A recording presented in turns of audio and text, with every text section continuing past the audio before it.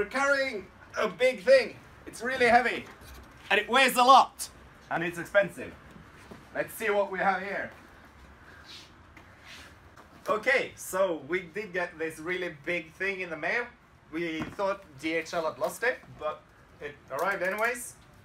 So let's see what we got. I'm gonna start with a big anticlimax and do the little box. And what do we have? Some really shitty looking power plug. And this one is pretty heavy. The box is quite beaten up, but I think we'll manage.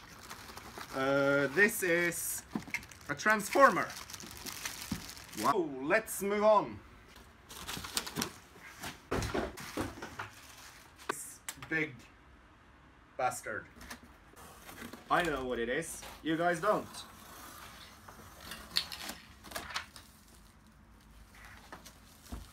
So this is what's inside the big box. Just as big box. Exciting times. I guess you know what it might be from the logo.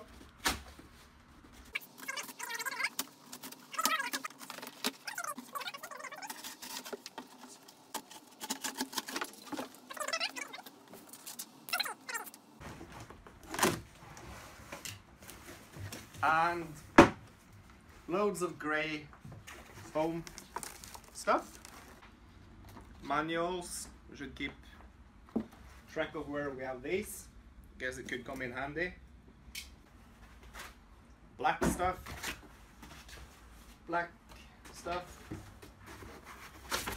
More black stuff. And oh, don't break it. More black stuff. We have the honeycomb table. Good stuff. And here's the machine. I think it looks pretty sexy. The lid doesn't go up. I think that's a bad thing. Or is it just, oh, it's like a really sexy hinge. That's why. And this panel is a bit popped off. I should take some pictures of how it arrived. Moving on.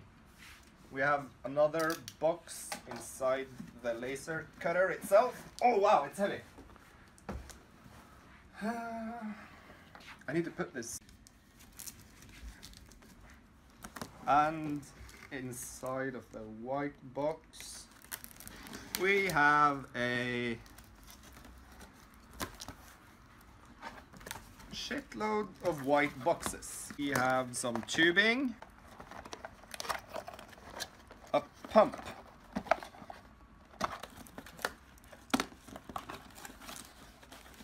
fan piping stuff. That one's a bit heavier. Oh my lord! Don't break this expensive equipment. And this is the air compressor for the laser. Should I take it out? So. Should I take it out? Yes. That's the air compressor. Looks quite beastie. And then there's another large-ish white box with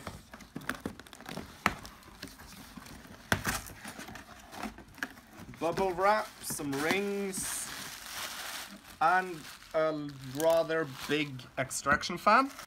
So let's put this back inside. So this is what the machine looks like inside.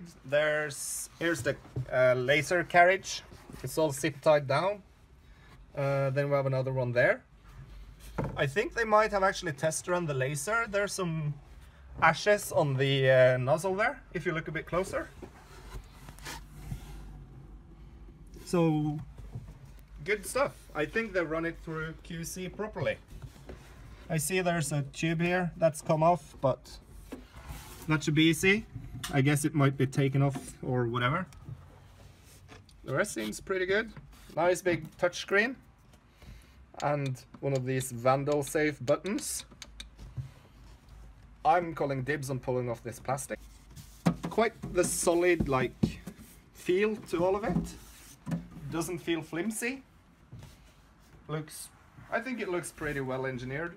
I think we made a good choice here, buying an unseen, pretty much untested product. We'll get back to you when we get to test run the machine.